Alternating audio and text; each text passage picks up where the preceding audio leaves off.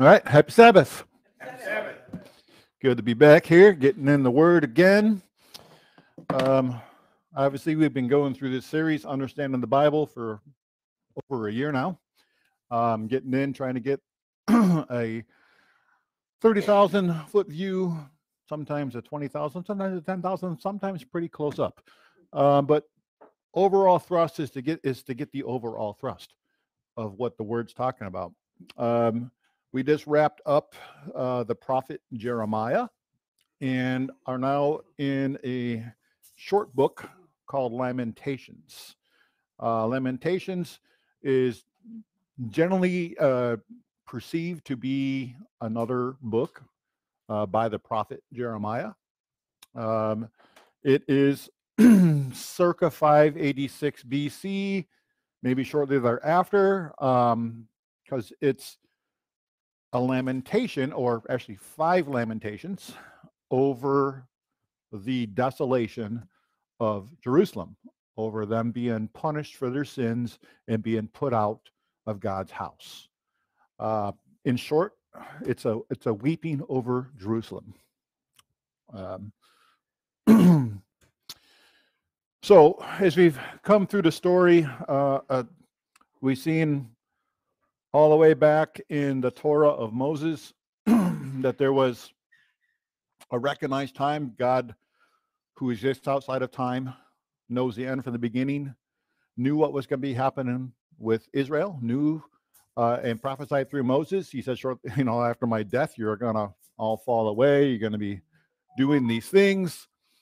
And, you're going to choose for yourself a king, all these various things that they did. And he said, God spoke through Moses, through Leviticus and Deuteronomy, in the blessings and cursings chapters, that what would come upon them for their disobedience, they would receive curses. And as we've seen through Isaiah and back in the books of the Kings, we see this destruction that was pronounced in this desolation, in this removal, come to fruition. Like 2 Kings, we're going to briefly look at that. And then definitely in Isaiah and Jeremiah. Jeremiah is really exciting because it's pivotal in the matters of the covenants here, where because we do see pronounced there in Jeremiah 31, this time again that was pronounced by Moses. There's going to be a prophet like unto Moses, who's going to be one who stands there in the breach, and who was the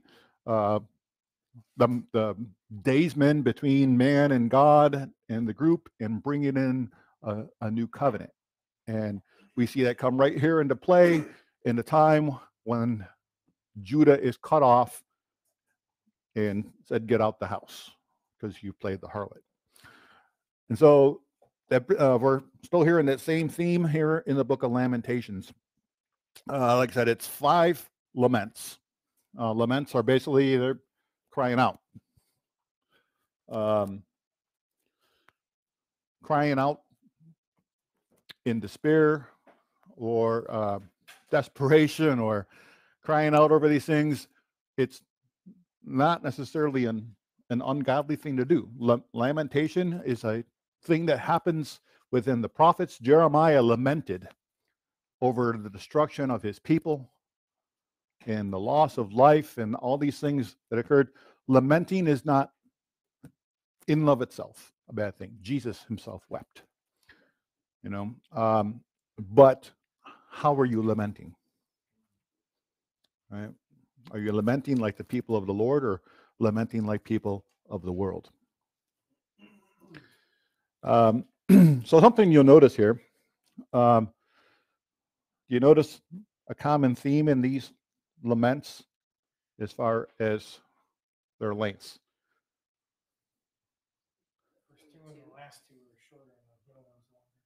Notice that they're all parts of 22. And that's not just because we decided to make book and chapter verse that way. It's based on the actual Hebrew. The first 4 of the laments are acrostics. Okay, so I'll give you an example here in the Hebrew. This is the first lament. If you notice there on the right, at one next to 1-1, the first letter is an aleph. Verse 2, it's a beit. Verse 3, it's a gimel. Verse 4, it's a dalet, because every verse begins with the next succeeding letter in the Hebrew. Aleph, beit, gimel, dalet, going on down. And that's the way Lament 1 and Lament 2 and Lament 4 are. Lament 3, you notice, was 66 verses, because it's 3 verses of Aleph, 3 verses of beit, 3 verses. Whereas the 5th lament is not an acrostic, but it is 22 verses in the Hebrew. 22 is the number of letters in the Hebrew alphabet. Right? So these are often applied throughout the scriptures. We find them in the Psalms. It's a great memory device to help remember. The next one begins with a beit. The next one begins with a gimel, and it helps you to memorize these. There are 3 main voices that we hear throughout these laments, and that's the voice of the narrator, the author, the voice of Zion, which is Jerusalem personified. We'll definitely see that there in the latter half of Lament 1. And then the remnant of Zion, especially there in the 5th lament, crying about their place in what's going on and the tragedies that have occurred. There are various key verses. These 2 are, to me, are the most key of the key. Lamentations 2:17. The Lord has done that which he has devised. He has fulfilled his word that he commanded in the days of old. He has thrown down and has not pitied. He has caused your enemy to rejoice over you. He has set up the horn of your adversaries.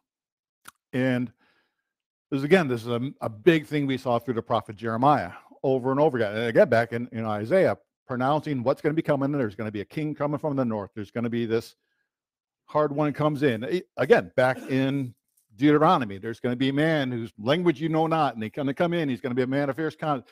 All this stuff that's been prophesied. It's words commanded in the days of old of what was going to happen when they're disobedient to the covenant. And that he has set up the horn of your adversaries. He says this, Nebuchadnezzar, my servant, whom I've called. And so he called him in to come in and rain down these tragedies upon the people, which is repercussions for what they sowed. This is what they reap. Lamentations 3:21-23. This I recall to my mind. Therefore have I hope. It is of the Lord's mercies that we are not consumed, because his compassions fail not.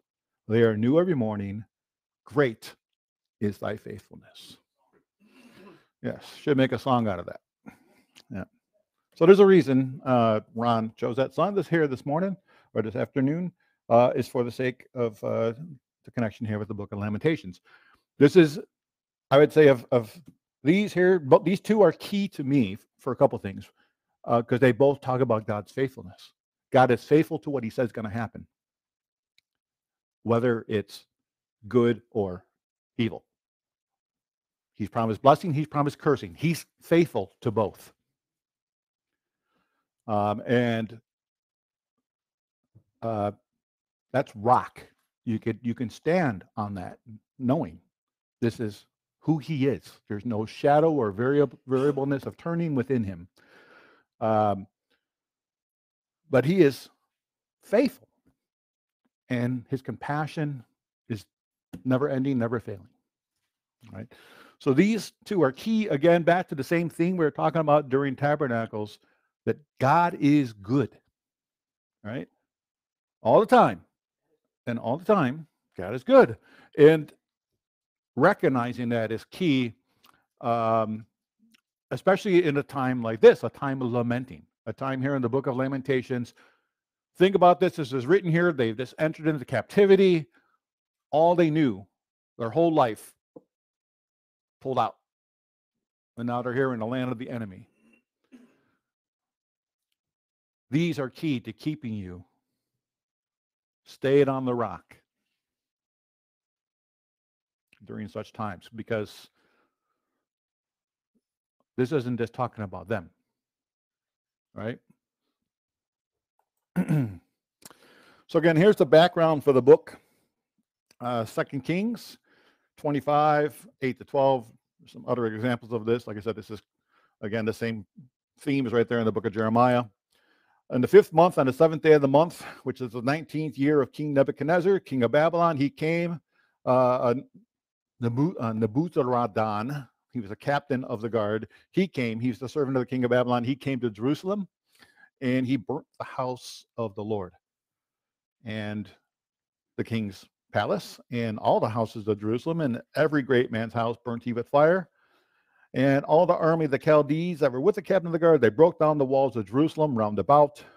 Now the rest of the people that were left in the city, the fugitives that fell away to the king of Babylon with all the remnant of the multitude, did Nebuzaradan, the king of the guard, carry away. But the captain of the guard left the poor of the land to be vine dressers and husbandmen, to keep tilling the land under our command. We're going to leave the refuse there who aren't wise enough, strong enough, or able-minded enough to stand against us like the people did who we carried away or slew. All right. So this is the background. This is what's led to Lamentations. Lamentations, again, there's 5 of them. Essentially, we got number 1 is lament over Jerusalem's desolation. 2, God set Jerusalem under a cloud. 3, I am a man who has seen affliction. 4, how the gold has become dim. And 5, Lord, hear our plea. These essentially, these titles I grabbed from basically the first set of words of each, just like the way the books of the Bible are named. There's the general overall theme of these things coming on through. Some points in here. So how does a city sit solitary that was full of people? She's become as a widow. She that was great among the nations and princes amongst the provinces, how she's become a tributary. All right. So he begins talking about how great, how blessed they were, how glorious they were, and how they have fallen from that. She who had kings and princes are now bringing tribute to other kings and princes. And he compares her to like a widow. Compares Zion, the city. And it's speaking about her, how she sits solitary. She was full of people. Now Jerusalem is desolate. There's a desolation of Jerusalem. He continues on down there. Just want to hit a few things in here. He said, Jerusalem grievously sinned. She has removed all that honor her, despise her, because they have seen her nakedness. Yea, she sighed and turned backward. Her filthiness is in her skirts. She remembered not her last end. Therefore she came down wonderfully. She had no comforter. This is right before the first set of red there, where it says, O Lord, behold my affliction, for my enemy has magnified himself. He's saying, look, Jerusalem, when she was living large in her blessedness, was off playing the harlot. All these people that she thought liked her or cared about her, they were just using her, for she was a harlot. And those who honor her now despise her. And they are done. They got their gain, and they're done. But he's saying in here, O Lord, behold my affliction. And again, towards the end there, see, O Lord, and consider, for I am become vile. So saying, look what's happened. Look what's happening. What are you going to do about this? Look at this, God.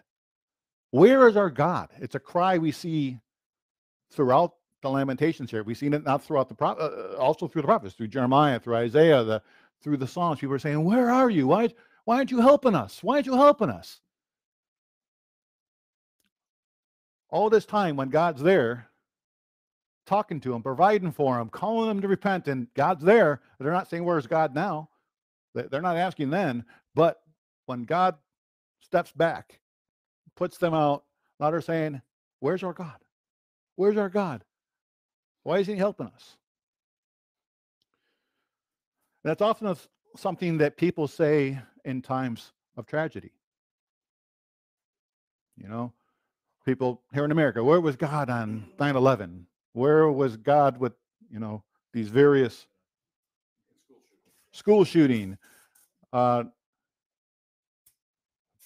are they asking from a proper perspective?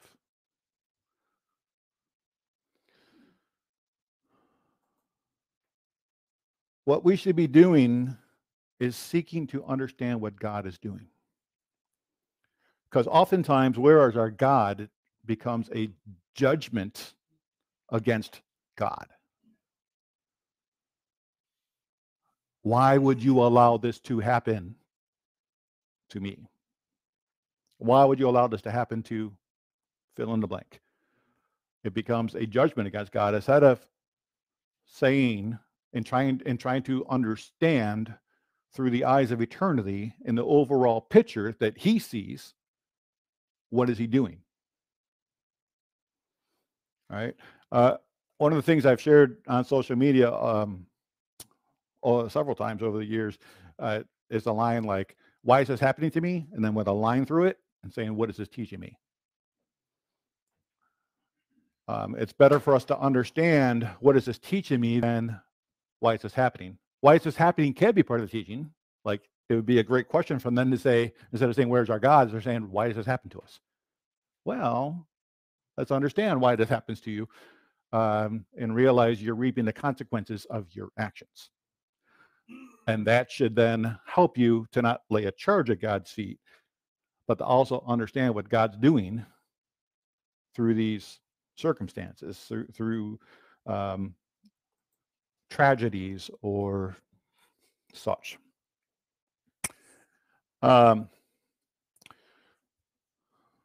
So in these last 13 verses of chapter 1, this is here Zion. This is personified. Is it nothing to you, all that pass by? Behold and see if there's any sorrow like unto my sorrow, what's done to me, wherewith the Lord has afflicted me in the day of his fierce anger. And so here's Zion crying out about, look at what's happened to me. And we see down here in the red, right, Jerusalem's like a menstruous woman amongst them. The Lord is righteous, for I have rebelled against his commandment. Hear, I pray you, all people, behold my sorrow. My virgins and young men are gone into captivity. I have called for my lovers, but they deceived me. My priests and my elders gave up the ghost in the city, while they sought their food to relieve their souls. Behold, O Lord, I am in distress. My bowels are troubled. My heart is turned within me, for I have grievously rebelled. Abroad the sword bereaves, at home there is death. So here he's saying the Lord is righteous in what's happening here. This is happening to me. I am bereaved of people. I am left desolate because I have rebelled against his commandments. And then he says, hear, I pray you, all people, behold my sorrow. Here Zion is crying out, learn from my mistake. Look at what I did. Look at the consequences of what I did and learn from it. Hear this. Look what happened. My virgins and young men, they're gone into captivity. The people I entered into bogus things with, my lovers, they deceived me. People I thought were going to be my help and save me from these things that the righteous prophets like Isaiah and Jeremiah said were coming. These, again, are great warnings for us, life application. I mean, I want us to understand, first of all, the historicity of this, but also understand it in life application. Right? Yes. So it's important that we recognize and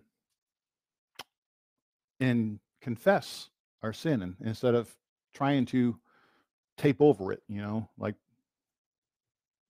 remember years back, there was times like with the idiot light on a dashboard, and sometimes my dad would take black tape and put it over the idiot light because he didn't want to see it no more.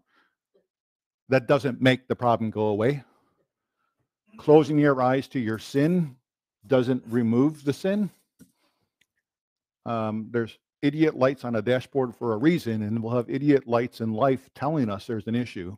We need to not be an idiot and not mask over them. Right? The second lament is God set Jerusalem under a cloud. And that, by the way, is not a good thing. All right. As he begins here, how has the Lord covered the daughter of Zion with a cloud in his anger, and cast down from heaven unto the earth the beauty of Israel? So it's like the description of her is like the description when we read about Satan, right? He's cast the beauty of Israel down from heaven down to earth. And he says he remembered not his footstool in the day of his anger. Here being Jerusalem. All right. So this lamentation is a lot about the anger of the Lord to his people, to Zion, to Jerusalem. And we'll come down. Let's just jump into the red. He says, he has swallowed up Israel. He has swallowed up all her palaces. He has destroyed his strongholds. He has increased in the daughter of Judah mourning and lamentation. He has violently taken away his tabernacle, as if it were a garden. He has destroyed his places of the assembly. The Lord has caused the solemn feast and the Sabbath to be forgotten in Zion, and has despised in the indignation of his anger the king and the priest. The Lord has cast off his altar. He has abhorred his sanctuary. He has given up into the hand of the enemy the walls of her palaces. And so all of these things he's talking about that God has done here. He says they made a noise in the house of the Lord. It's in the day of the solemn feast. They were crying out.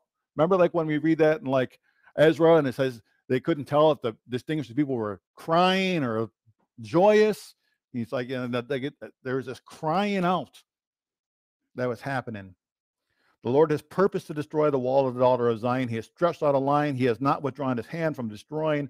Therefore, he has made the rampart and the wall to lament. They languish together. Her gates are sunk into the ground. He has destroyed and broken her bars. Her king and her princes are among the Gentiles. The law. He says no more. He says the Torah, lo Torah, and her prophets also find no vision from the Lord. People have lost these things that were given to them as an understanding and a provision from God. And he says, the law and the prophets I gave you, I'm taking them from you because what you've done are wrong. And as an aside here, I want to say in here where it says destroy the places of assembly, the Lord has caused the solemn feast and the Sabbath to be forgotten in Zion. Just want a little side note here. I've heard this used by, say, like lunar Sabbatarians or some other people with bizarre calendars to say, oh, look, they forgot the Sabbath. They forgot these things. No, it's caused Zion to forget these things because this is where they went to observe the festivals. That's why they're no more remembered there, because no one is there. It is left desolate. It isn't the people forgot to feast. They didn't forget when they were. They didn't forget how the calendar operated. They didn't forget what date was the Sabbath. But they were remembered no more in Zion because no one was coming there because they were in captivity.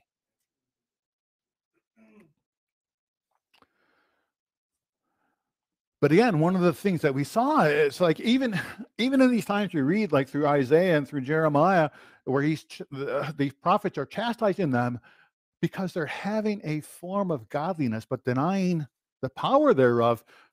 They're still coming to the temple. They're still bringing offerings. They're still praying. They're still keeping Sabbath and new moons and festivals.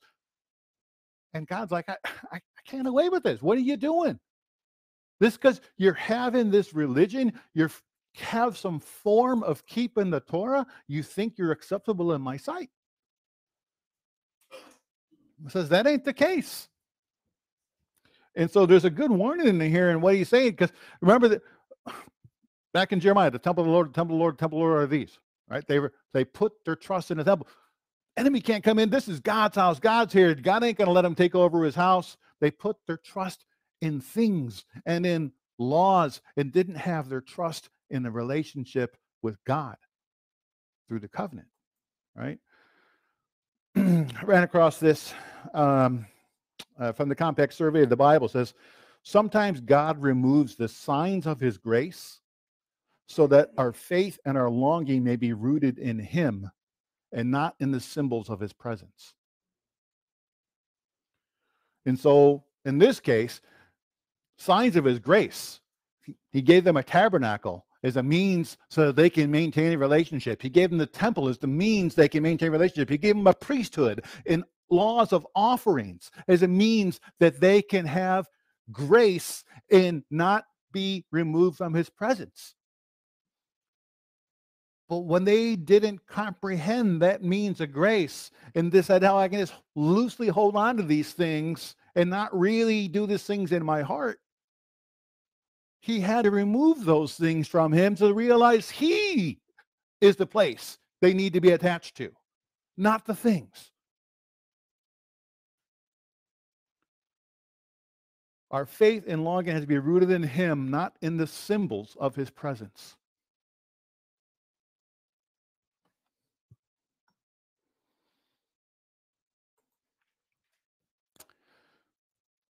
Chapter 2. Continue here in verses 13 to 17. He says, come down here into the red, your prophets have seen vain and foolish things for you, and they have not discovered your iniquity to turn away your captivity, but have seen for you false burdens and causes of banishment. Who are the prophets in your life? Who are you relying on in your life to correct you and draw you closer to God? Are they false prophets? Are they steering you away elsewhere? Are they like these prophets of old who wouldn't help the people to understand their sin? They wouldn't help them to understand, hey, this is happening because of what you did. Oh, no, it's this person's fault, or it's that person's fault, or it's this, or it's that. Oh, it's that wicked prophet Jeremiah. It's his fault. Says if you would have discovered your iniquity, you could have had your captivity turned away. No, they tell you, oh, it's for this cause. This is why you're being banished. It was a lie then. It is a lie today. Who are you choosing to be around to give you guidance as the prophets of old were to the people?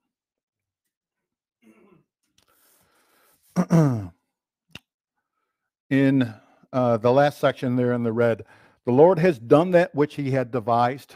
He has fulfilled his word, that which he commanded in the days of old. He has thrown down, he has not pitied. He has caused your enemy to rejoice over you. He has set up the horn of your adversaries. This is one of the key verses I mentioned at the start. And again, it's good to know that God is good and he is faithful to his word, even if his word is a word of pronouncement of judgment against any one of us, because all of us are liable before God, because there's none good, no, not one. All have fallen short of the glory of God. And we need to keep that in the front and center of our mind, lest we start boasting in ourselves or thinking, I don't deserve this. Why is this happening? Why is this happening to me? I don't, I'm a good person. Right?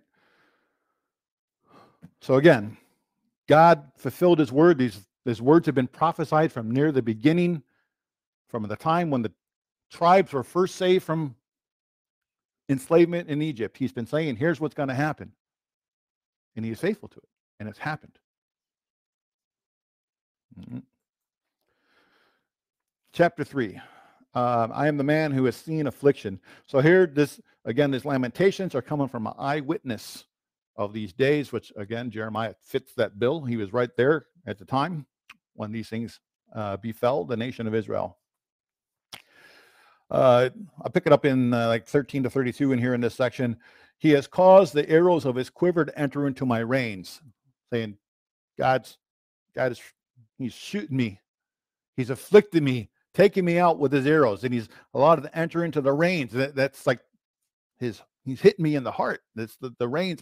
He's hitting me in my heart and my mind. I was a derision to all my people and their song all the day. He has filled me with bitterness. He has made me drunken with wormwood. He has also broken my teeth with gravel stones. He has covered me with ashes. You have removed my soul far off from peace. I forgot prosperity. All right. Affliction comes on. Tragedy comes on. And what has happened in your life? What is your response to tragedy? What is your response to these winds and waves in life or afflictions that happen? Right? Because he's at a point, look, I'm covered with ashes. My soul's removed from peace. I find no peace. Forget about prosperity. It ain't happening. Right? But then he said, I said, my strength and my hope is perished from the Lord. Oh, but what? Remembering my affliction and my misery, the wormwood and the gall, my soul had them still in remembrance and is humbled in me. I'm remembering all this affliction that's happened to me. It has humbled me. Right? Remember, like the Apostle Paul, the things that he did, and he says, I don't deserve to be apostle. I don't deserve to be alive because of the things I did. Persecuting the Lord and the church and killing people. And so it humbled him. He remembered it, and it brought him to humility. And so the author here is saying, I'm remembering this affliction, this misery, these things that happen. My soul keeps in remembrance, and it is humbled in me. My soul is humbled in me, knowing these things. This I recall to my mind, and therefore I have hope. That is of the Lord's mercies that we are not consumed, because his compassions fail not. So this could have been a whole lot worse. We deserve to be wiped off the map. How long did we as a people push it before he came in and took us out the house? Because it isn't like they were like a glorious people from the time he set them up. Weren't even the glorious people in the days of Solomon. Hence the kingdom was split in two. We've been seeing issues with them from the moment they were taken in the wilderness. Right? But through the whole time, we see God's mercies are there, and therefore we are not consumed, he says. Likewise for us. Right? Because his compassions fail not. They are new every morning. Great is your faithfulness. The Lord is my portion, says my soul. Therefore will I hope in him. The Lord is good unto them that wait for him, to the soul that is seeking him. It is good that a man should both hope and quietly wait for the salvation of the Lord. It is good for a man that he bears the yoke in his youth. He sits alone and keeps silence because he has borne it upon him. He puts his mouth in the dust, that there may be hope. He gives his cheek to him that smites him. He is filled full of reproach. The Lord will not cast off forever. Though he causes grief, yet will he have compassion according to the multitude of his mercies. So again, this thrust here in this third lament is saying, we have fallen short. In these things that we are experiencing now are things that we deserved. And I'll remember that, and it'll humble me.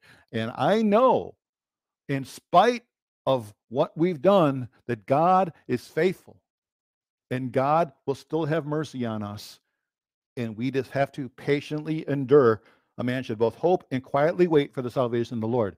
Here we are. Man, we're homeless. We were kicked out of our house and sent to go live with enemies.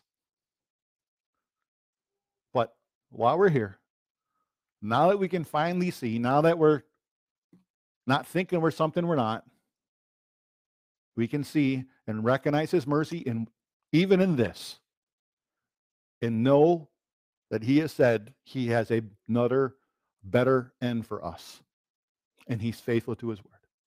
So now we have to patiently endure through these afflictions, right?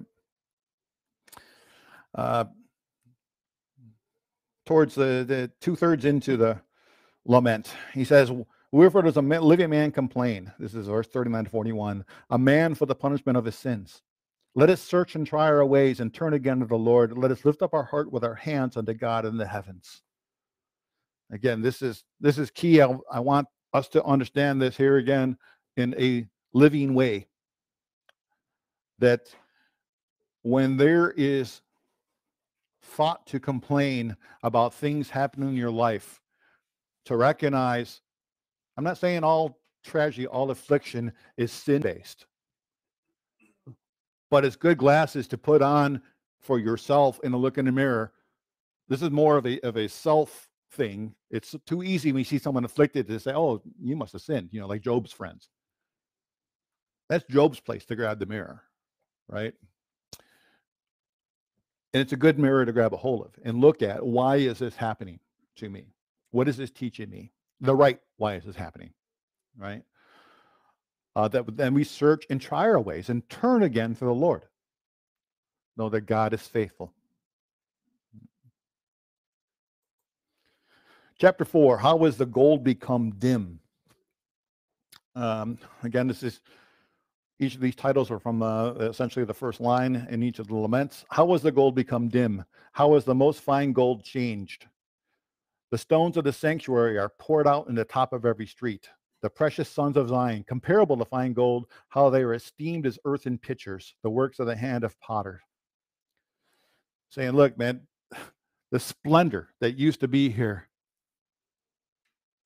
Israel was gold that shined before the world, how precious it was, and now how dim it has become. The stones of the sanctuary are poured out. Right?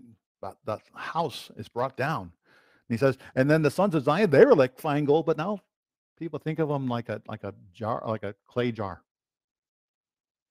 They're no longer golden. Verse 5 and 6, they that did feed delicately are desolate in the streets. They that were brought up in scarlet now embrace dunghills. For the punishment of the iniquity of the daughter of my people is greater than the punishment of the sin of Sodom, that was overthrown in as a moment, and no hand stayed on her. Saying, we were living large. God was taking care of us. We were having delicacies. Now we're grabbing on the dunghills to find something to eat. People who were brought up in scarlet, fine clothes, now where are we at? At the dunghills. And these things that are happening here, this is worse. Sodom got hit once, overthrown in a moment. These things now we're enduring. Right? Verse 10 to 13, the hands of the pitiful woman have sodden their own children. And I'm including this here. This is exactly what was said was going to be happening back in Moses, throughout the prophets. Things were said, they were eating their own children. How tragic was the things that befell Israel, Judah, here in the day. They were food and the destruction of the daughter of my people. The Lord has accomplished his fury. He has poured out his fierce anger, and has kindled a fire in Zion. It has devoured the foundations thereof. The kings of the earth and all the heavens of the world would not have believed that the adversary and the enemy should have entered into the gates of Jerusalem. It's the same way Israel felt. Oh, we're safe here. It's Jerusalem. This is the Lord's place. The temple of the Lord, the temple of the Lord, the temple of the Lord are these. But for the sins of her prophets and the iniquities of her priests that have shed the blood of the just in the midst of her. What's going on? This is the same thing Jesus pronounced in Matthew 23. All the blood is found in you. Jerusalem, Jerusalem, you who killed the prophets. Verse 21, 22, rejoice and be glad, O daughter of Edom, that dwells in the land of Uz. The cup shall also pass unto you, and you will be drunken, and shall make yourself naked. The punishment of your iniquity is accomplished, O daughter of Zion. He will no more carry you away into captivity. He will visit your iniquity, O daughter of Edom. He will discover your sins. Remember, we saw this there at the end of Jeremiah, where he was giving his woes to the nations, including Edom, and what was going to happen. He had Jeremiah bring the cup to the various nations. Here it is in Lamentations. Oh, Edomites, guess what? You're going to stand there and mock. The same nakedness is going to occur to you. The same drunkenness is going to occur to you, and the same judgment is going to come upon you. But notice in here the hope that's stated. Again, through all these things that we keep seeing this glimmer of hope in here, he says, the punishment of your iniquity is accomplished. O daughter of Zion, he will no more carry you away into captivity. So again, talking about the redemption of the remnant, bringing them back, O daughter of Zion.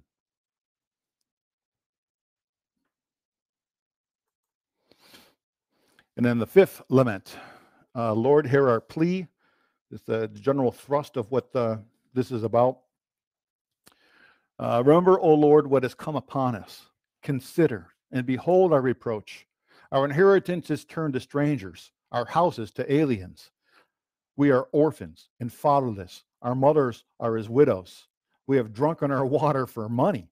Our wood is sold to us. Our necks are under persecution. We labor and we have no rest. We have given the hand to the Egyptians, to the Assyrians, to be satisfied with bread. Our fathers have sinned and are not. Our fathers sinned and are dead. We have borne their iniquities. The servants have ruled over us. There is none that deliver us out of their hands. We gat our bread with the peril of our lives because of the sword of the wilderness.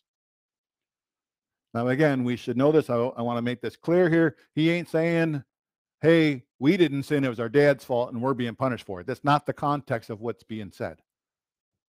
Right? And I understand you could think that's the case, but that's not how God operates. It's the soul that sins, it shall die. And as a nation, they were in wickedness. Their final king at the time was a wicked king when they were taken away. But he's saying, look what happened. What we had, this inheritance we had, it's been given over to strangers. There's some of us left there, but now we have to buy water, our own water that you gave us. We got to pay for it. Our own trees, we got to pay for that wood. That's ours. It's been taken from us and given to a stranger. How bad things have become. So he's pleading, the remnant here is pleading to God. 15 to 22 here, the joy of our heart is ceased. Our dance is turned in the morning. The crown is fallen from our head. Woe unto us that we have sinned. For this our heart is faint. For these things our eyes are dim. Because of the mountain of Zion, which is desolate, the foxes walk upon it. You, O Lord, remain forever. Your throne from generation to generation. Why do you forget us forever and forsake us for so long time? Turn us to you, Lord. Turn us to you, and we shall be turned. Renew our days as of old. But you have utterly rejected us. You are very wroth against us. So ends the laments. It's ending here with, God, hear us, turn us. You've utterly rejected us. You are so mad at us. And the book of Lamentations comes to an end. But throughout this, we're finding them acknowledge acknowledging their sin, knowing God is faithful. So even if it's, it's ending here with you've utterly rejected it, you are wroth against us, it isn't that it ends without hope. Right? We can't just take that one at the end and see it. So great lessons in here again, Lamentations, sowing sins, reaping repercussions. All right. These tragic events that befell them, dearth and death. Dearth is famine, but it doesn't start with a D, so dearth does. Dearth and death. Destruction and desolation of Jerusalem and the temple. The loss of a king and princes, being able to self-govern, was taken from them. From the large whole nation being able to self-govern, to the families being able to self-govern, to yourself being able to self-govern, taken from them because they're become dead or captive. Captivity, scorn and mockery from their enemy, and alienation from God. To the point where are you, God? Are you going to forget us forever? These are the repercussions of sin. And yes, we may not experience the destruction and desolation of Jerusalem ourselves or a temple, but there are repercussions for sin that happen in our lives. Do we recognize them? Do we just put tape over them like the idiot light on the dashboard? Or does it bring us to our knees? Does it humble us? What is our reaction? Is it bewildered complaint? Why? Why is this happening? What did I ever do? I don't deserve this. Why? Is it just depression? Or is it recognition of God as a just judge? Confession of sin, renewal of prayer to God, and patience bearing of discipline. Patient bearing of discipline. Should be a T there. Patient bearing of discipline. Are we able, in times of affliction, in times of tragic events in life, what is our return on that? What is our example of what we feel? What do we do? How do we react? In case you're unaware, bewildered complaint and depression is not a good place to be. Depression can lead to repentance, as it says in 2 Corinthians, that people could be upset with a situation and they can bring them to repentance. But repentance is the key in any of these things, and then being willing to patiently bear the discipline that's going on, because that was what was happening in the situation. This is what love sometimes looks like. Love can involve reprimanding your child and putting them out of the house. Love can involve handing a bill of divorce to your adulterous spouse with the hope of them coming to repentance and coming back around. Love includes discipline. God continued to love his people and have mercy on them while he had to reprove them. God does not delight in the death of the wicked. God does not delight in having to chastise, but whom the Lord loves, he chastens. It says in one of these laments that he doesn't enjoy bringing this affliction on the people.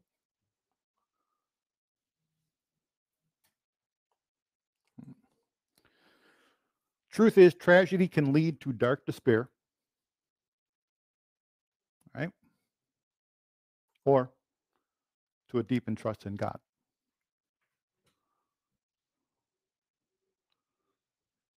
And it worked both ways for the people of Israel in those days, and it works both ways to the people today.